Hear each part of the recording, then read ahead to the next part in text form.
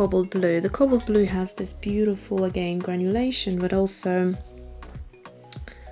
mixes really beautifully. Has almost kind of like a creamy finish to it, which I really like. Okay, so let's start now introducing just a little bit. Oh, it's quite strong. Now, Gogh has Aquazole, and you see what happens if you introduce Aquazole into watercolors. It becomes very much dominant and it pushes colors very quickly. So that's what happened there. Look, so them two together basically create these purpley cobalt colors, and then you start going into more of the violets. I'm just going to mix in a bit more of the cobalt. Look how it just pushes things.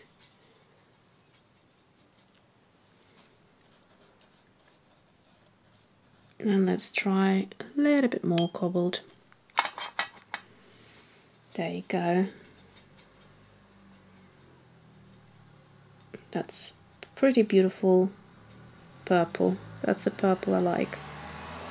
It's like a bluey purple. Okay, so that was that. Let's think of something else. Okay, so I thought while I'm here with the cobalt, I want to try that cadmium red with it. And I'm not expecting anything groundbreaking because it is cadmium red. And cadmium red, in my case cadmium red light, will have a bit of that opacity. So let's see what happens. There is our cadmium red light. I'm expecting more of Maddia. You see it's very opaque. More of sort of Maddia mixes here. Just picking up some of this color, is a bit too much. And then we're going to do the cobalt blue. So let's see. Next to each other they look beautiful, don't they? Because they really offset one another, but that usually what happens in a mix. They don't really work. So let's see.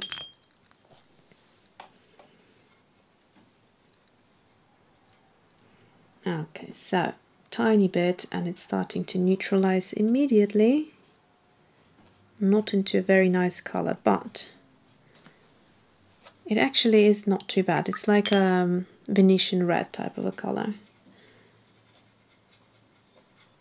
But very soon we'll get to the muddy colors. So you can see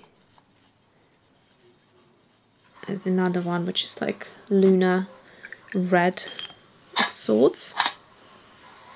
And then I'm going to add a bit more. And you can see we're almost now grey.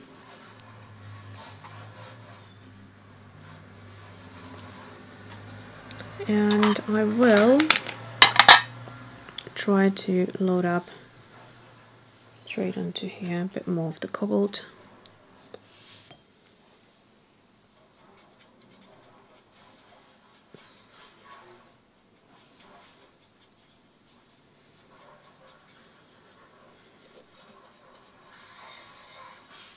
And then it looks like we need a bit more.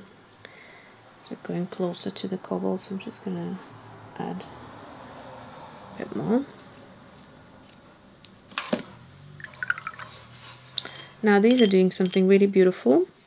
Cobalt blue, the reason it's expansive, I don't know about oil paints, but in watercolors it does do some really magical things, such as separating the pigments, and you can see what's happening here.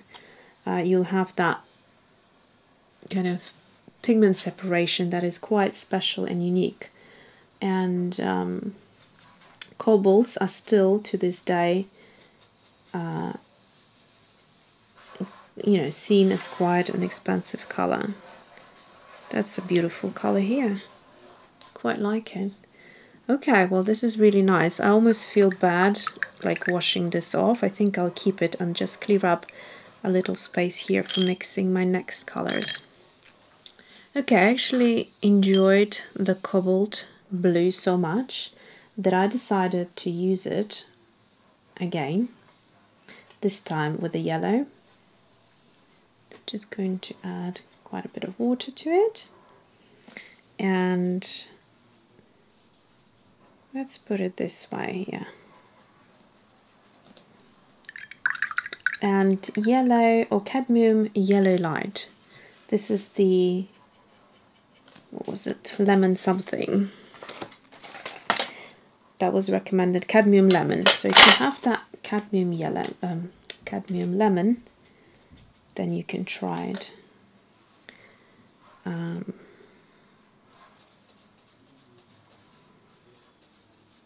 That's it. And then we're just going to introduce a tiny bit of that yellow into here.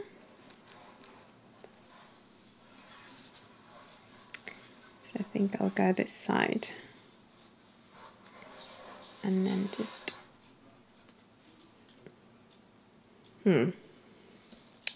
I've done it a bit wrong, but anyway. So that's the color I should have started. That's fine. Now I'm going to add more of the cobalt blue, and we'll start adding more of it still. This is almost the same as before, so I'm just going to go into more cobalt.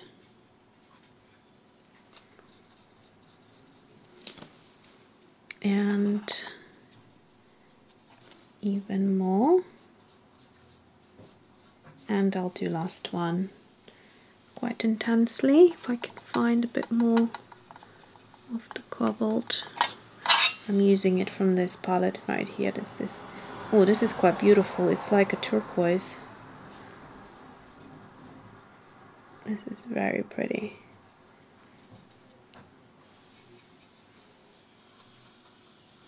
So when these will dry, I'm expecting the same thing to happen, so the cobalt will separate. Okay, last color, let's see. So you can see already how beautiful it is. Obviously I used these first two and this one to neutralize each other, so they are still kind of on a muted side. But then the brights are here, so I'm going to pick now two other colors to use in a mix, hopefully to showcase the brightness and vividness of his colors.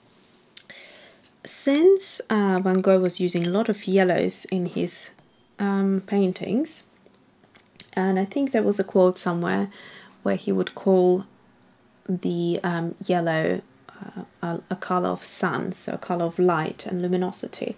I will go for the other yellow in his palette, which was the Chromium Yellow Hue Deep, which is this color right here. So this color.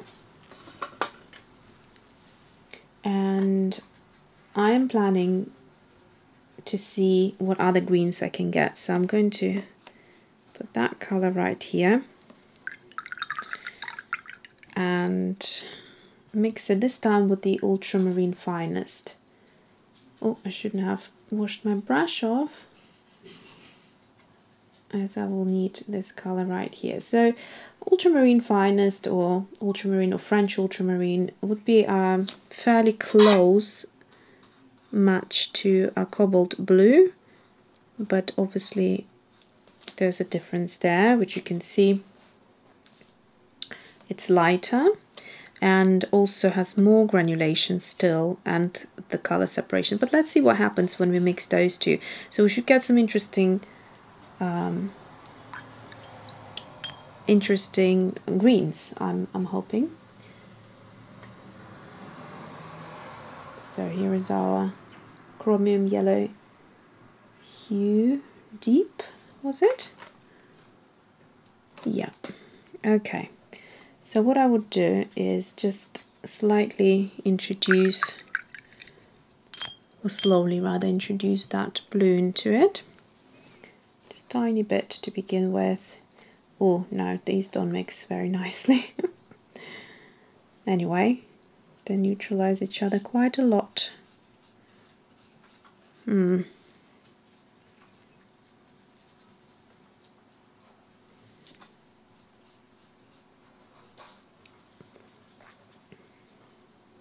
I was hoping for these sort of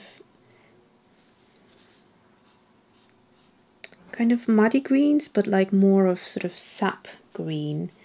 But yeah, the yellow is not the right one here. Oh look, we're starting to get to olive greens. Not exactly what I had in mind, but that's okay.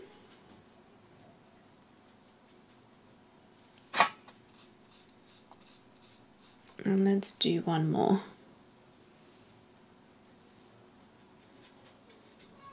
This is quite a nice color actually. Yeah, this is really beautiful.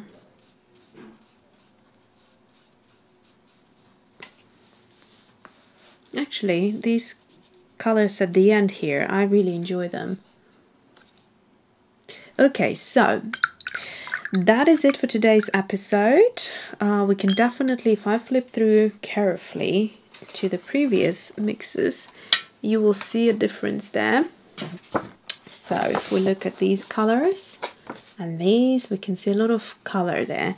But what I will do in the final episode is I'll create 2 color wheels, picking 2 different yellows, 2 different reds and 2 different blues, and see what sort of mixes we can get, because from having a variety of yellows, reds and blues, you can create more brighter color palette and more of a kind of like a neutral color palette. So we will look at that, and then you'll have a better idea of what sort of colors he was able to mix. Like we did here with the color wheel, it always helps to put things into one place and get a better idea. We'll also do mixing with the white as we did here, and with, in this case it was ivory black, but I will use sepia brown to neutralize things a little bit and see how that will change things around, because I really like these mixes with sepia brown and the blues. They're beautiful.